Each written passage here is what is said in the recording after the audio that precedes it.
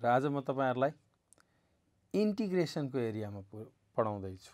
Integration भन्नाले तपाईलाई वास्तवमा के भन्न खोज्या हो त? केलाई इन्टिग्रेसन भन्न खोजेको हो त भन्दा तपाईले किताबहरुमा हेर्नुभयो कि it is no more but it is reverse process of differentiation. डिफरेन्सिएसनको reverse प्रोसेसलाई चाहिँ के भनिन्छ भने इन्टिग्रेसन भनिन्छ। अर्थात हामी यहाँ के काम गर्छौं त? यो इन्टिग्रेसनको प्रोसेसमा हामी के काम गर्छौं त भन्दा यदि कुनै फंक्सनको डेरिभेटिभ नोन छ भने फंक्सन दियो डेरिभेटिभ निकाल्यो र डेरिभेटिभ चाहिँ नोन छ भने डिफरेन्सिएसन चाहिँ नोन छ भने त्यति बेला यो कुन फंक्सनको डिफरेन्सिएसन हो अथवा यसलाई डिफरेन्सिएसन चाहिँ कुन चीजको डिफरेन्सिएसन गर्दा यो हात लाग्छ भन्ने प्रोसेस चाहिँ के हो भन्दाखेरि इन्टिग्रेसन हो। जस्तो भन्नुस् न तपाईलाई यो के भन्दियो भने ल हामीले वर्क गर्दै थियौं कुनै चीजको इन्टिग्रेसन निकाल्दाखेरि 2x आयो भनेर भन्यो भने अब हाम्रो अबको वर्क के हो भनेदेखि यो 2x के को डेरिभेटिभ गर्दा आउँछ त्यो निकाल्ने काम चाहिँ हाम्रो के हो भने इन्टिग्रेसन हो। तपाईलाई थाहा छ जस्तो dx स्क्वायर बाइ dx गर्नुभयो भने रिजल्ट 2x हुन्थ्यो हैन? भनेको जब x स्क्वायर नोन थियो तपाईले 2x निकाल्नुभयो यो डिफरेन्सिएसन भयो। अब यदि 2x नोन छ र योबाट तपाईले प्रक्रिया पुर्याएर के प्रक्रिया पुर्याउने तपाईलाई थाहा छ, तपाई यो बारेमा विज्ञ हुनुहुन्छ र यो 2x लाई चाहिँ के गर्दाखेरि चाहिँ x स्क्वायर निकाल्ने यानी कि कुन चीजको यो डेरिभेटिभ हो भनेर निकाल्ने यो प्रोसेस चाहिँ के हो भनेदेखि इन्टिग्रेसन हो। र अब हामी इन्टिग्रेसनको वर्कमा अगाडि जाउँ। यहाँ लेख्यो के लेख्यो if d fx by dx derivative of function small केसमा लेखिएको फंक्सन fx को डेरिभेटिभ मानिलिनुस् क्यापिटल fx मा लेखिएको फंक्सन छ। त्यसो भए अब त्यो पत्ता लगाउने प्रोसेसलाई चाहिँ हैन पत्ता लगाउने प्रोसेसलाई चाहिँ हामी कसरी लेख्ने भयौं त भन्दा इन्टिग्रेसन यो सिम्बल इन्टिग्रेसनको सिम्बल राख्ने भयौं हामीले। अनि त्यसपछि के गर्ने भयौं त भन्दा fx यानी कि जुन डेरिभेटिभ निक्लेको थियो यसलाई यसरी dx भनेर यो इन्डिकेसन गर्छौं र अब हामी के निकाल्छौं त यहाँ भन्दा यो क्यापिटल fx चाहिँ कुन चीजको डिफरेन्सिएसन हो त्यो चीज निकाल्छौं। र तपाईले त्यहाँ देख्नुभयो यो क्यापिटल fx चाहिँ के छ स्मल fx फंक्सनको चाहिँ डिफरेन्सिएसन हो। त्यसकारणले यो स्मल fx फंक्सनलाई चाहिँ क्यापिटल fx फंक्सनको अब के भनिन्छ भने इन्टिग्रेसनबाट आएको रिजल्ट यानी कि integration of capital fx is your small fx भनिन्छ। त यो प्रोसेस के हो भन्दाखेरि इन्टिग्रेसन हो। त्यहाँ तपाईले देखिराख्नु भएको छ fx प्लस c लेखिएको छ। fx प्लस c लेखिएको कारण के होला त? मैले त्यही भएर तपाईलाई त्यहाँ राखिरहेको छु।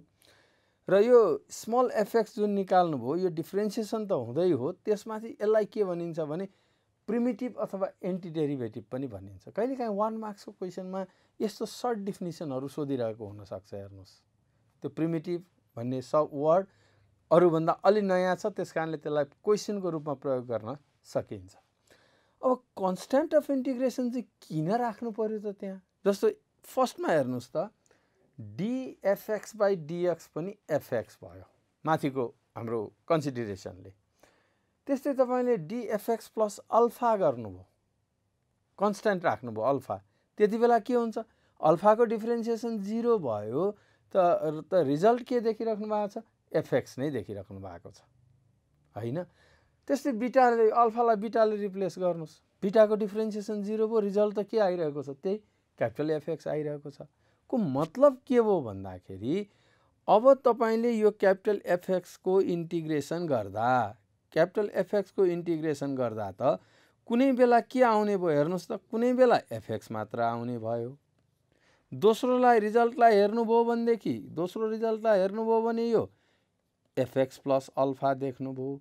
त्यस्तै तेस्रो रिजल्टलाई हेर्नुभयो भने यो fx प्लस बीटा देख्नुभयो। यानी कि कन्स्ट्यान्ट एउटा त्यहाँ रहे पनि रिजल्ट के देखियो एउटै देखियो। र यी सबैलाई जेनरलाइज गर्नका लागि यो सबै चीजलाई जेनरलाइज गर्नको लागि चाहिँ के गरिन्छ त भन्दा यस कि integration of fx dx, capital Fx dx is not only small fx but small fx plus c त्यस कारणले यो कन्स्ट्यान्ट अफ इन्टिग्रेसन ल्याइएको हो यहाँ, हैन।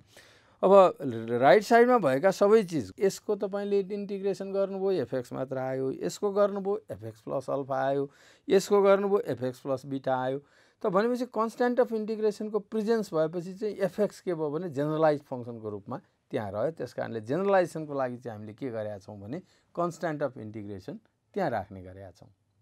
ओके, यो एकदम तपाईले आफूले जानेको बुझेको सिम्पल कुराहरू भयो। अब यहाँ हेर्नुहोस्, म तपाईलाई दोस्रो फेजमा लैजान्छु। यहाँ टेबल अफ स्ट्यान्डर्ड रिजल्ट्स भनेर लेखिएको छ। अब यो इन्टिग्रेसनका यी फर्मुलाहरू तपाईले ध्यानपूर्वक हेर्नु पर्यो। जस्तो x to the power n dx, it's your x to the power n plus 1 divided by n plus 1। तपाईले राइट साइडतिरको रिजल्टलाई त्यहाँ कन्स्ट्यान्ट अफ इन्टिग्रेसन युज गरेको छैन, त्यहाँ मैले अहिले तपाईलाई प्लस सी भनेर कहीँ पनि लेखेको छुइनँ, त्यो अन्डरस्टुड छ र रिजल्टमा हामी चाहियो भनेदेखि प्लस सी लेख्नेछौँ। अब हो होइन रिजल्ट के हो भन्नको लागि त तपाईले के गर्नु पर्यो, यो x to the power n plus 1 by n plus 1 यसको डिफ्रेन्सिएसन गर्नु पर्यो। यसको डिफ्रेन्सिएसन गर्दा आउने चिज कति भयो त भने x को पावर n आउने भयो। आउँछ कि आउँदैन त? यसो कोरेर हेर्नुहोस् त आउँछ कि आउँदैन। यस, यु क्यान गेट इट, हैन, very easily you can get it. त यहाँ n नट इक्वल टु -1 भनियो। त्यस्तै 1/x dx is your log x भनियो। e to the power x, e to the power x itself, differentiation पनि integration पनि। Likewise a to the power x को के भयो, a to the power x divided by log e a। त्यस्तै गरी standard trigonometric function sign कस sec square cosec square sec x into ten x, यिनीहरूको तपाईँले इन्टिग्रेसन गर्नुभयो भनेदेखि क्रमशः रिजल्टहरू त्यहाँ तपाईँ देखिराख्नु भएको छ। Sign एक्सको integration minus cos x, होइन, कस एक्सको इन्टिग्रेसन साइन एक्स। किन त राइट साइडको चिजलाई डेरिभेटिभ गर्नुहोस्, यहाँ भएको यो फङ्सन आउँछ कि आउँदैन टेस्ट गर्नुहोस्। यो वर्क मैले तपाईलाई लिस्ट अफ द फर्मुलाको वर्क मैले तपाईलाई जिम्मा लगाएँ। एउटा दुईवटा कुराहरू म त्यहाँ राख्छु। जस्तो सेक एक्स कसेक एक्स, यो तपाईलाई एक्सरसाइजको रूपमा दिएको थियो। सेक एक्सको इन्टिग्रेसन कसेक एक्सको इन्टिग्रेसन यो तपाईँको किताबमा पनि एक्सरसाइजको रूपमा थियो, तर एक्सरसाइजको रूपमा होइन, तपाईँले फर्मुलाको रूपमा तपाईँले यो काम गर्नुपर्छ। सेक एक्सको integration what you have, log shake x plus ten x, और सेक x plus ten एक्सलाई further simplify गर्नुभयो भने लग ten x by 2 plus pi by 4। यो तपाईँलाई कसरी गर्ने तपाईँलाई राम्रोसँग याद हुनु होला। भएन फर्मुलाको लिस्टलाई मैले यो डेलिभरीमा, यो इन्ट्रान्सको कोर्सेसको डेलिभरीमा मैले फर्मुला यसरी निक्लिन्छ भनेर मैले तपाईँलाई त्यहाँ इलाबोरेसन गरिनँ, टाइम तपाईँको लिइनँ। र तपाईँले यी फर्मुलाहरू र 15, 16, 17, 18 यो यहाँ जुन देखिराख्नु भएको छ, यो फर्मुलाहरू तपाईँले याद गर्नै पर्छ। यो स्ट्यान्डर्ड रिजल्टहरू भए dx बाई जस्तो under route a square minus x square is your sign inverse x by ए 15 नम्बरमा लेखिएको, अथवा त्यसलाई लेख्दा minus cos inverse x by ए। त्यस्तै dx upon a square plus x square. किन यी आवश्यक छ अहिले हामी प्रब्लम गर्दाखेरि यो कुरामा जान्छौँ। र यो a square plus x square भनेको 1/a tan inverse x by ए भयो, अथवा minus cut inverse x by ए भयो। त यो फर्मुलाको लिस्टहरू अझ यति मात्र होइन, अरू पनि आउँदैछ फर्मुला, अरू फर्मुलाहरू पनि छन्। यी फर्मुलाको लिस्टहरू तपाईँले चाहिँ प्रिपेयर हुनै पर्छ। यो फर्मुला भएन भनेदेखि कुन बेला के आउँछ थाहा हुँदैन। जस्तो 15 देखि बिलो 15, 16, 17, 18 यिनीहरू फ्रिक्वेन्टली आइराख्ने फर्मुलाहरू हुन्। र यो फर्मुलाको लिस्ट तपाईँले पज गर्नुहोस्, हेर्नुहोस्, सार्नुहोस्, आफू प्रिपेयर हुनुहोस्। लाइकवाइज तपाईँसँग म अर्को उसमा गएँ। जस्तो 19, 20, 21, 22, 23 यी स्ट्यान्डर्ड रिजल्टहरू हुन् र यिनै रिजल्टहरू नै 1 मार्क्सको क्वेसनमा क्वेसनकै रूपमा परिराखेका छन्। त्यस कारणले यो फर्मुलाहरूलाई फर्मुला मात्र नभनिकन तपाईँले के गर्नु पर्यो भन्दाखेरि यी रिजल्टहरू हुन् र मलाई सोध्छ भन्ने हुनु पर्यो। र म न्युमेरिकल सेक्सन आउँदाखेरि तपाईँलाई के भन्ने छु भनेदेखि यो फर्मुलालाई यसरी याद गर्नुहोस् है भनेर सिकाउने काम म गर्नेछु। अब यो फर्मुलाहरूमा मैले अघि तपाईँलाई भने कन्स्ट्यान्ट अफ इन्टिग्रेसन मैले राखेको छैन। र अर्को के छैन भन्नुहुन्छ भने यदि त्यहाँ भएको एक्सलाई ax प्लस b ले रिप्लेस गर्यो। सुन्नुहोस् है, ax प्लस b लेखियो त्यो ठाउँमा भने के गर्ने, x मात्र भएको रिजल्ट जति आउँछ त्यसमा डिफ्रेन्सिएसन भएको भए a ले मल्टिप्लाई गर्नुहुन्थ्यो, इन्टिग्रेसन भएको हुनाले के गर्नुहुनेछ भने a ले डिभाइड गर्नुहुनेछ। मतलब यहाँ तपाईलाई म यहाँ लगेँ, जस्तो तपाईलाई cos x को इन्टिग्रेसन cos x dx भन्यो भनेदेखि त्यहाँ फर्मुला हेर्नुहोस् त 6 नम्बरमा के भनेको छ, इट्स योर sin x, यो तपाईको sin x भयो।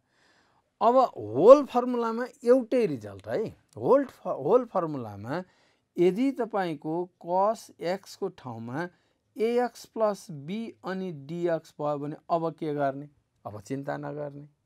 अब के गर्ने भने cos को integration sin ax plus b यसरी लेख्ने, त्यहाँ जे छ त्यो लेख्ने, रिजल्ट लेख्ने, माथिको जस्तै माथिको रिजल्टमा x मा ax प्लस b लेखियो।